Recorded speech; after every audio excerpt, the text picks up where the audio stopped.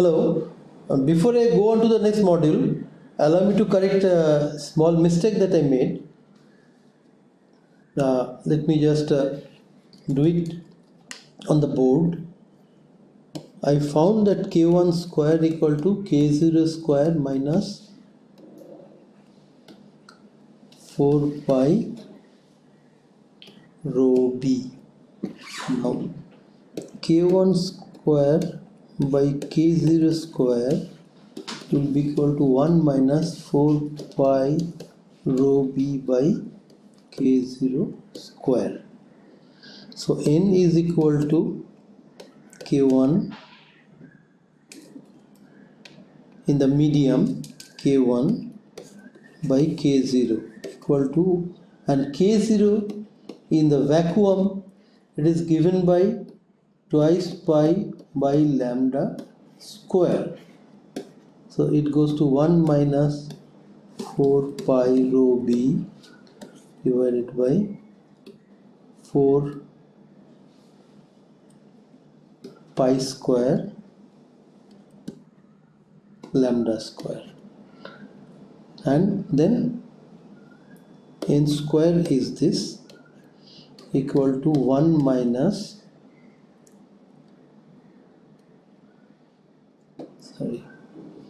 lambda square by pi rho b.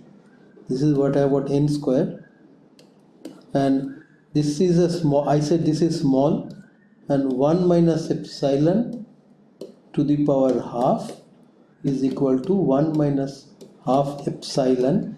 Applying that, I get n equal to 1 minus lambda square by 2 pi rho b. Can I go back there? So this is what I obtained from assuming the k changes as the neutron travels in the medium. Energy was E0, and here I assume the energy is E1 or E prime. Now I also showed you that the refractive index depends. In case of X-rays, it depends on electron density. In case of neutrons, let me emphasize, it depends on coherent scattering length density, plus for a magnetized medium it depends on magnetic scattering length, which is added or subtracted to the nuclear part depending on whether the medium is polarized and the neutron polarization is parallel to it or anti-parallel to it. Now quickly I'll tell you, polarized neutron and extra neutron reflectometry, as I told you, they are parallel techniques, complementary techniques, and it depends on neutron nucleus interaction in case of polarized neutron and unpolarized neutron reflectometry, and for polarized neutron reflectometry with unpaired magnetic moment. So that means, take a simple example. Let me take iron. It's a 3D group magnetic material. So every iron has got a unfilled shell which is giving rise to its magnetic moment. So with that is, the neutron can interact with the nucleus with B coherent, plus it also interacts with the unpaired electron. So we get information on number density through coherent scattering length density and also magnetic moment density from polarized neutron reflectometry. In case of X-ray reflectometry, it is X-ray and the charge cloud interaction, and information on density through electron scattering length density. So that means on the same sample I can use coherent scattering density in case of neutrons to get the density of the medium, and electron scattering length density I can translate it to physical density.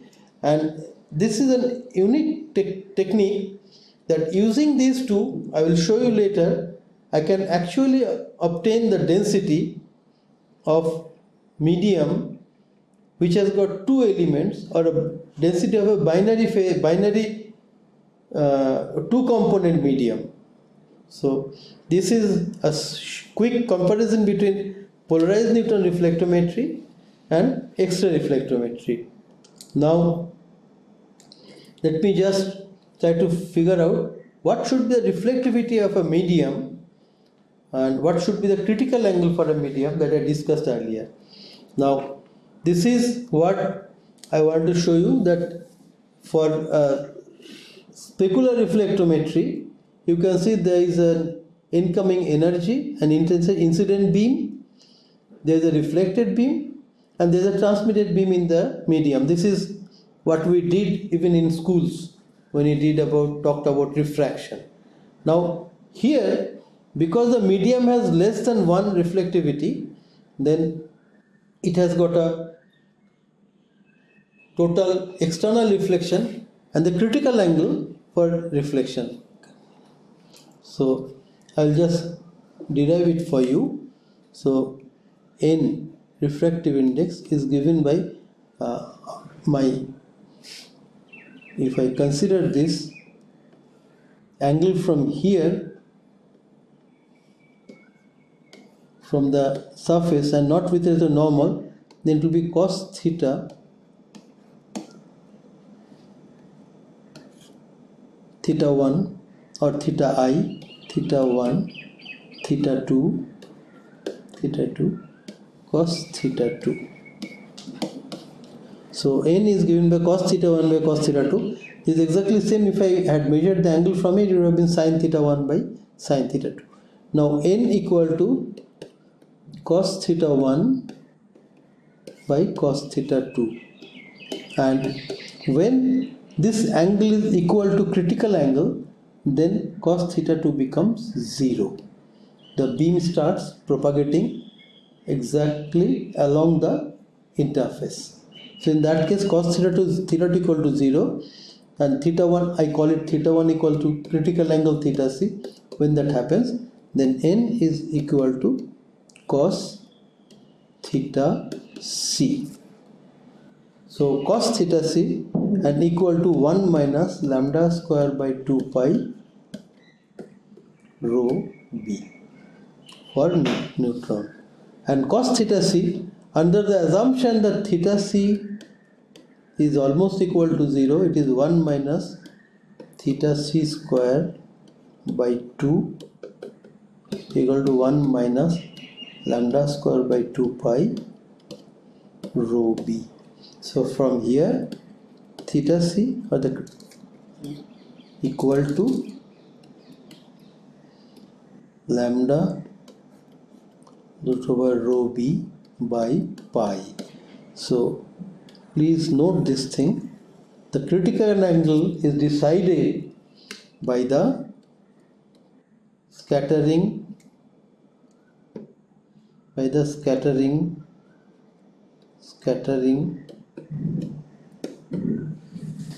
length density. Now this answers our question that how we can find out density of a medium by measurement of reflection angle. So one is that measurement of the critical angle theta c. So this is what. So now theta c X-rays is by the same method. I can write is that lambda equal lambda square root of, this is classical electron radius, electron density by pi, square root of that, and theta c neutron is scattering length density of neutrons divided by pi. So the critical angle depends on electron density in case of X-rays and coherent scattering length density in case of neutrons, but so far in this expression I have not added magnetism, otherwise it will come as B coherent plus or minus B of M. Now how do I evaluate the reflectivity at an interface? So in case of X-rays, it should be as we did in our bachelor's degree, that the electric field in case of X-rays, E and dE by dZ should be continuous. In case of matter wave,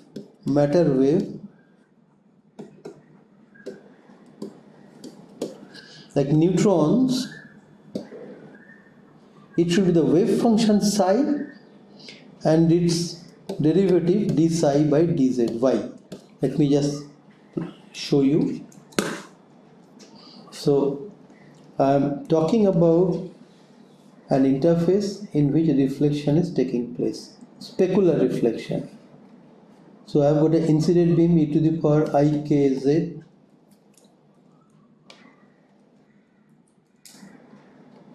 ikz. I have got a reflect. I have considered that it is amplitude is unique. Then if r is the reflectivity coefficient, you have got r to the minus ikz, and I have got going in the medium t to the power I.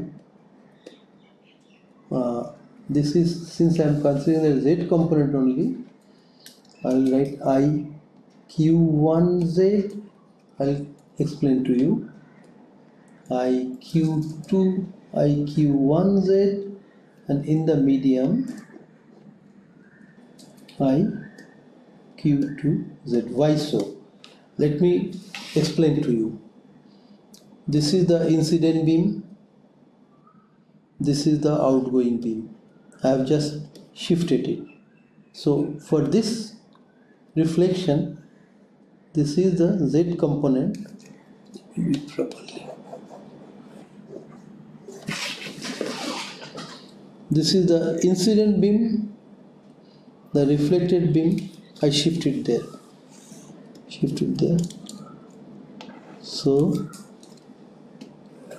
this is the Q in the medium, and same thing is true for the scattered beam. Now I call it Q1, which is in vacuum. In case of reflectometry in Snell's law, along the plane component they remain continuous. The only component of wave vector which is changing is the z component, which I am calling it q1 here and q2 in the medium, and I am translating this propagation as a propagation only in z direction, because that is the only vector which is changing from one medium to another. So now I have got incident beam e to the power I q1 z plus reflected beam to the power minus I q1z. Why I minus I q1z? Because this beam is, I have taken this beam is propagating in plus z direction. If that is the case, then this beam is propagating in minus z direction. It is propagating in this direction. The z component only. X component, xy component, I am not bothered. So this is the, if this is the plus z direction, this is a minus z direction. So the incident beam, unit vector, unit amplitude, reflection amplitude, and this is the propagation. And for the transmitted, it is t e to the power I q2z. So now I have got the incident beam e to the power I q1z plus e to the power minus I q1z, and I have to match it with t e to the power I q2z. So if I consider at z equal to 0, then 1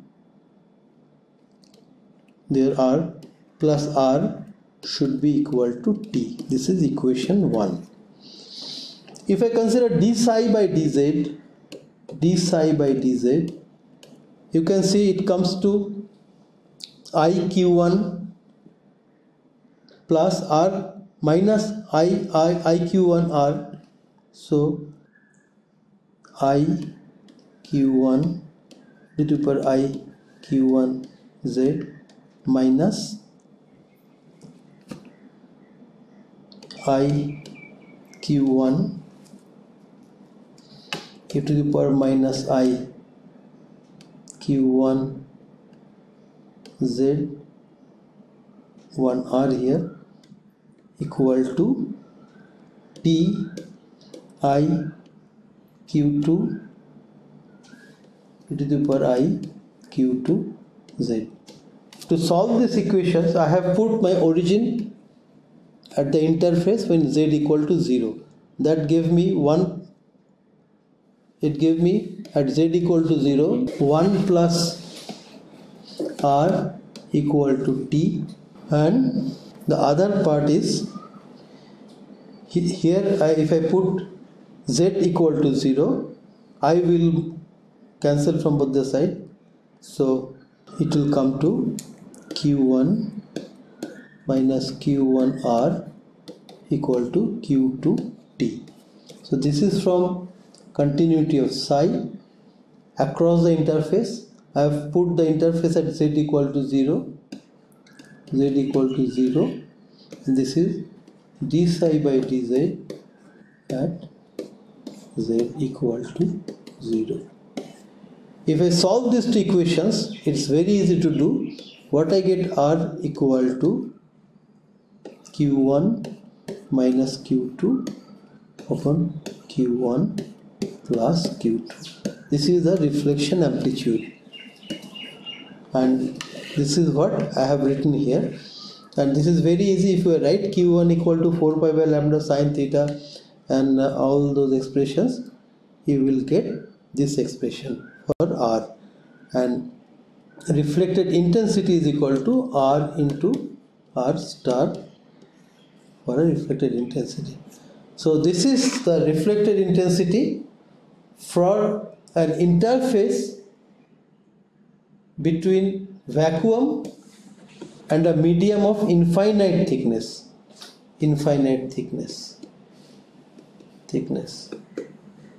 So and the reflectivity pattern that I will get in Q space, basically I will be studying reflectivity as a function of angle if it's a reactor source, or as a function of wavelength as well as angle if it is a spallation neutron source.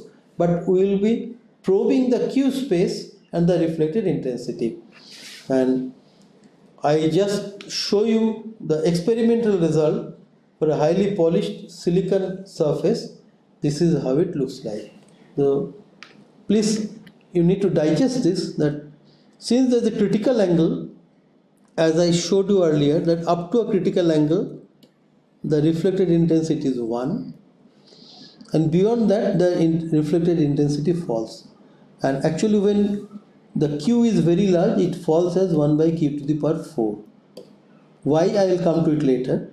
So it falls rapidly at large Q, and up to a certain critical angle theta c, it is 1. Now this critical angle is a signature of the density of the medium, because that critical angle is given by lambda root over rho b by pi, or in case of X-rays, lambda root over rho e re by pi.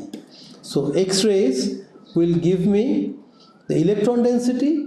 If I measure it with neutrons, it will give me scattering length density. In this case it is X-rays, and this tells you what is the density of the medium from whose interface we get this reflectivity pattern. With this I stop today. I will carry on in the next module, next lecture, with discussions on reflectometry.